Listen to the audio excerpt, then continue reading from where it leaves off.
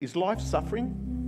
There's a part of it that has to be about suffering. And people hate it when I post about suffering, this whole new, kinder, gentler, soft-ass fucking world,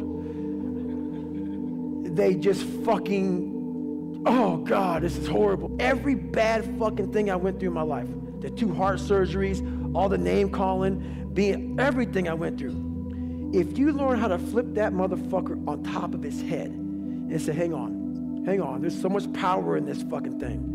And if you look at life as it is a trial ground, a testing ground for where you need to belong, where you need to go, suffering is a fact of life.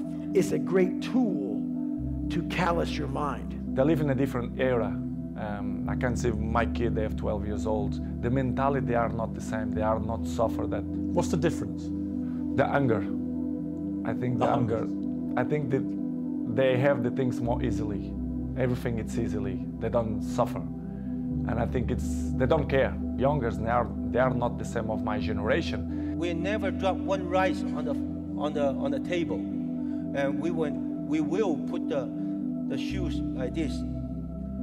Whenever I go back my home, I see my son's shoes, one like this, one like this.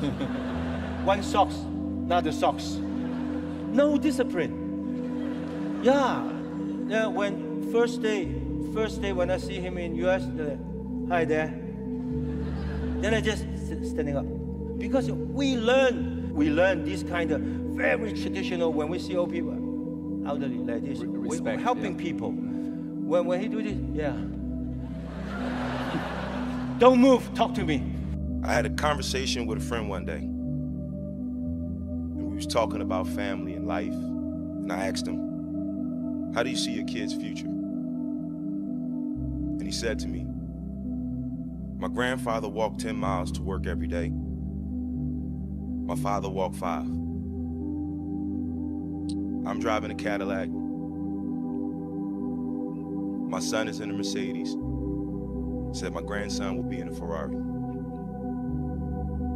But he said my great-grandson will be walking again.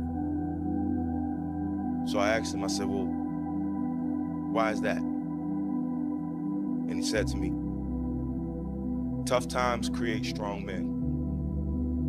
Strong men create easy times. Easy times create weak men. Weak men create tough times.